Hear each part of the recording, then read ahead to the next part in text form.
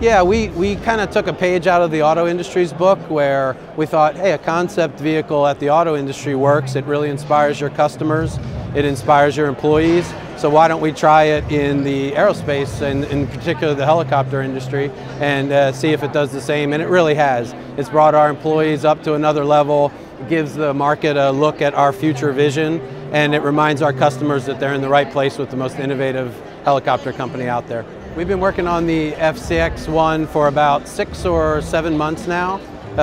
We brought a creative team and an engineering team together, came up with the concept. They pulled us a little closer to our boundaries or even beyond our physical boundaries, our physics boundaries, and then we pulled them more towards the engineering side.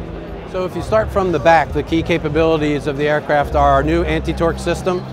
We have an anti-torque system now embedded in the tail boom itself. Great noise performance, much better safety performance. And moving your way forward, then you walk into the blades that are, they have movable tips, morphable tips.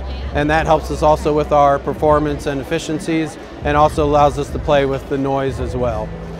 So this guy's going to travel around a little bit. Maybe we do a few tweaks here and there of the technology to use it as a mechanism to highlight the new things that we're working on. But we're not sure where we're going to take it yet.